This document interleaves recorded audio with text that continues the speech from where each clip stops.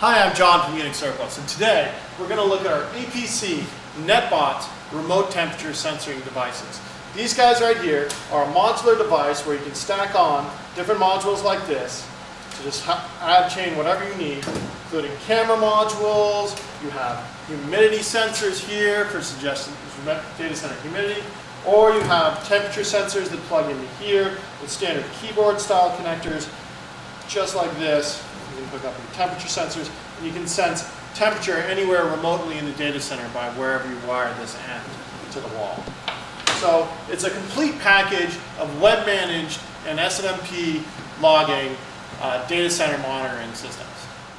Each of our Netbotz has a special pan-of-ice mount. This is a really nice fully adjustable mount. You can lock and unlock and adjust it for any particular angle. It also has just 4 easy to mount screws. So if you wanted to mount it on a server rack like this, you could, and then go ahead and adjust down your camera angle so you can see who's coming in the door. You want it to look around the corner, no problem. You can look around the corner right here, to focus where who's coming in and out of your door. That's the camera angle. But there's other things that you really want to get a Netbotz for. One of the major things that you want to do is monitor temperature. So you have these nice long external temperature monitors. Each of your servers, you know you're going to know what the temperature is, but do you know what the cold temperature is of your intake or your air conditioning? So you might want to run all the way up to your intake to know that you're getting 70-degree air in. Obviously, if you're getting 90-degree air in your intake, your server room is going to be hosed pretty quick. So that's another thing you can do. It's all modular where you can stack on these different modules as well. One of the other modules you can run to is a humidity sensor. So if there's flooding in your data center, one of the NEB standards for telco compliance is that you're supposed to have humidity standards monitors. It also tells you about reliability, and you can do monitoring for reliability of disk drives, etc., based on relative humidity of your data center or your data room. So this is a perfect unit here for anybody running their own computer room or who wants to check in with their data center. It's a great option to make sure that you have security and peace of mind about what physical security is happening. Other options you have too is with server doors, you have door locks and magnetic sensors. So you can manage it, put it right here and get an alarm whenever your server door is open and you're not available. Great physical security, very important if you're dealing with customer data, credit card data, or you have to be compliant in any way.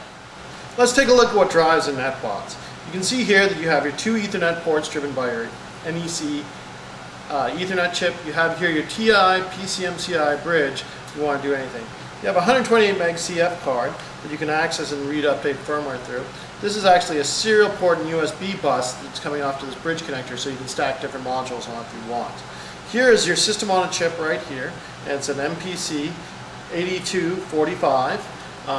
You have serial ports on it right here. Use the serial port for your default reset, DC in, you have Ethernet out, and you have 4 USB ports right there for the Netbotz.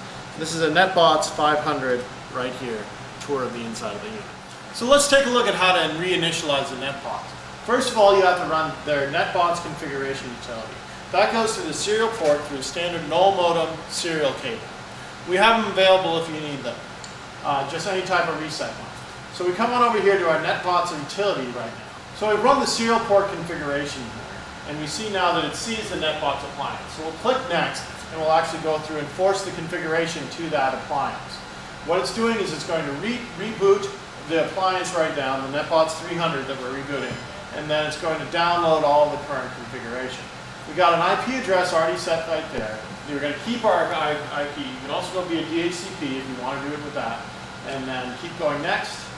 We've seen our feed, and it saves the configuration. At this point, we've set a fixed IP address.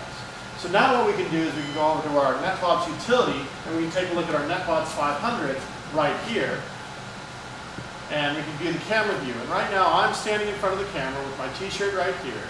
You can see what the camera looks like if you were to focus it on a server rack over here, a little bit farther away. You have a fixed focus camera, so you can focus it what you want. You have intensity and other focus features there. You see what it looks like a little bit farther away by focusing it on some boxes over here that we have as well. There's a lot of different adjustments you have here with your video screen right here. You have things like your door switch right here is closed or open. We can take away our magnet right now. This is the open thing. Humidity sensor is coming up. We have a speaker, so we can force and speak to somebody there saying, hey, get out of my server room. There's different resolutions and different things on your camera here. So now we'll also take a look at the alerts view up top there, and the map view, and the other things too. So you can do different alerts and different graphs of what the pots are and temperature over time, which is really nice to see who's been in there. Let's take a look here at the humidity over time. So this shows what our relative humidity has been over time. Very useful. It's almost your own personal weather station for using these Netbotz. They can do anything. We have a customer that runs a winery, and he's very interested in his temperature and humidity continually for when he's fermenting his wine. So he wants to know where his maximums are, where his minimums are, so he can actually do control and remote monitoring. And he can also get alerts when his humidity or his temperature changes. So a lot of functions and a lot of things can happen out here. Not only do you have your live monitoring on it, you can have multiple Netbotz coming from here. You have all the different types of settings you can have here. So let's take a look right here. We have right now our Netbotz 300 up here, and you can see the web management page. So let's go over here to our another Netbotz, which we currently have set for 251. And we're going to log in. It's Netbotz, and Netbotz is the default login for any Netbotz that we're going to do. Click OK. And we're going to look at our Netbotz 500 appliance right now by entering in the correct password and username. So right now what we're seeing here is, you can tell the Netbotz 500, and I can step in front of the camera to show you what it is. It's also very similar to the other view. You have your camera sensor pod and your sensor pod as far as your temperature and humidity. All the other things right here. What you don't get from the web is the long-term graphing capability that you get from the application or the long-term logging down. So we have here our web interface right here, and you can see I just stepped in front of the camera, so you see motion changing. This is the Netbotz 300, which is the 1U rack-bound version for inside your rack. You have temperature, airflow, humidity, audio alarm, door switch settings. Now let's go over to 251, which you set the Netbotz 500 to. And you can see here with the Netbotz 500, as I stand in front of the camera, you can see the motion. You have your different modes. You can update your frame rate on your video too. And you can put the different resolution. You can see now that we have more of a motion video here with this current frame rate. Through reducing the resolution, it'll make it transfer quicker as well. You have here graphs and setups and everything you can see over the standard application. It's a little bit, it only shows one particular unit. The application is nice when you want to switch between many units as well. You have here your current temperature, humidity, dew point, airflow sensors, everything that you need to get as far as Netbotz here. So I hope you enjoyed our tour of our APC Netbotz. These are really useful things for anybody that needs to know any type of information. If you want your own home personal weather station, you can use a Netbotz. You want the simplest little computer security camera, no problem. You want to then take a picture of whoever walks in your door as your door sensor activates. A Netbotz will cover you for that. It's a great little ARM processor based, totally useful, totally hackable, totally convertible type of device. Not only do you have video, temperature, graphing, temperature over time, you have power monitoring too as well with the APC utilities that plug in. It can do a lot. So as I said, there's a lot of outside applications besides just your data center room. If you want to do any type of remote equipment monitoring, brewers are using it and coming to me for this right now.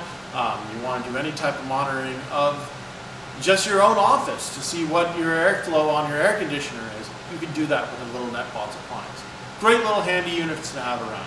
We're bringing to you at great prices where you can deploy them wherever you want, and they're a great deal here at UNIXSurplus. If you need to order any, you can always call us at 877-UNIX123. Check us out at UNIXSurplus.com, or you can check us out on eBay as well. Thanks for taking a look at our video.